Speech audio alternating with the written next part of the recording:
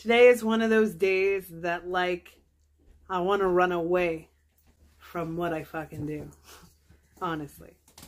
I don't want to say too much because apparently me expressing my upset about certain things is going on your YouTube? Yes. Then you can say whatever you want. She ain't following your YouTube. I have had, like, a lot of problems with bookings since I started to get really, really popular. Before, with my business for the first 5 to 7 years I've been doing it, the booking methods were very different. I was booking people daily and weekly rather than monthly, you know. This is all very new to me, being booked out to the capacity that I am currently booked out.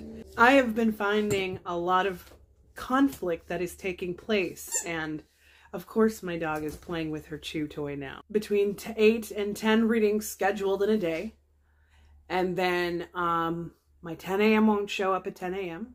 They'll show up at 7 p.m. Sorry, at like 1 p.m.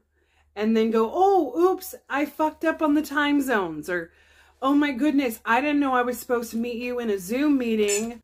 I forgot about this appointment. I didn't get an email reminder. Now here I am, only completing like 5 or 6 appointments of my entire day, and then I'm having to rebook all of these people who didn't show up in the first place. So I started implementing rules like, if you don't show up, you don't get your appointment, because it's not fair to me. Go outside and above my window. I already used that time up for preparing my TikToks and now doing my podcast, and fuck hanging out with my family because I'm allowed to do that. So I've been trying to find ways to start making people accountable for showing up for their appointments. Had a few people do some things during their sessions this year and last year that I don't want to have happen again. So I put it out there in an email so everyone understands, this is what I expect from you. This is what you expect from me. So I have started to send emails to people letting them know, hey, I need you to confirm if you're going to be here or not tomorrow. And also thus confirming if they've read my requirements of the email, so that when I go to do their reading, I'm not in an uncomfortable situation, driving or has their whole family there, at work or in a hospital or something, you know. That's it. That's all I require. And I say to these people, please email me back. The email goes out 24 hours before the appointment. So let's say your appointment is at 4 p.m. on a Monday, you're going to get it 4 p.m. on a Sunday. You have exactly from 4 p.m. until about 8 a.m. I even let it slide to about 10 a.m., okay? If you contact me, I say 8 in the email, but I let it slide to 10. So if you contact me anywhere between that time, you've confirmed your appointment. I'll even let a little bit slide. Going through all of the people that I have on my wait list who missed their appointments for all of the other reasons, I put them on the calendar. What I've noticed has been happening is people are coming to the Zoom meetings without confirming. I already booked somebody else who has been sitting on my waiting list for a while in your spot because you never responded back. They're getting really pissed at me. And a lot of people are accepting what I'm saying, but like there are some people that are just not taking it.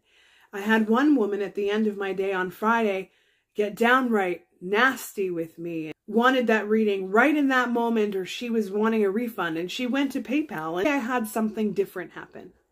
I had a woman who I had already read in the past and did pretty well because she emailed me even afterwards being so happy about the reading I gave her.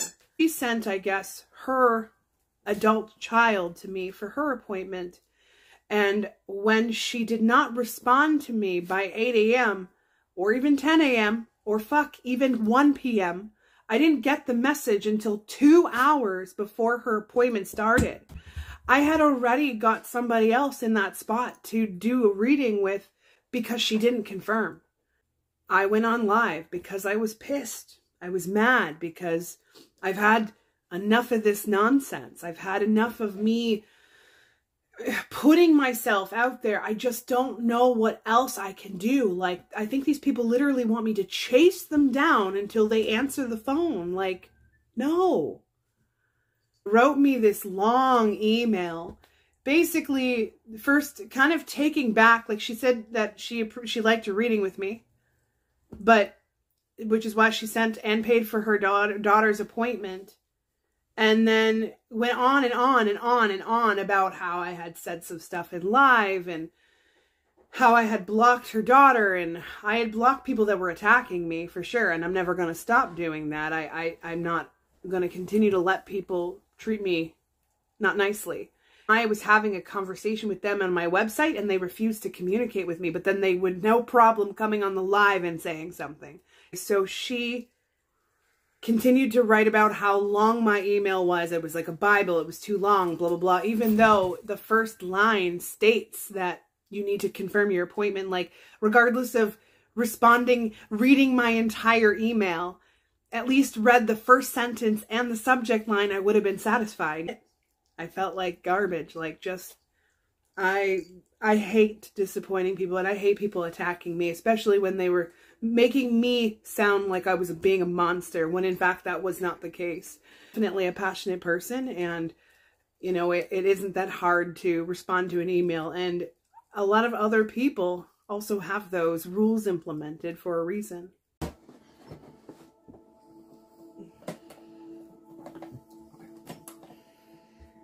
So guys, this is me podcast setup. I just wanted to give you guys like a little. So there's like we're literally in our living room, and the PlayStation. Anyways, this is me. That's our front door, and yeah. So this is my side. This is where I do all my recording.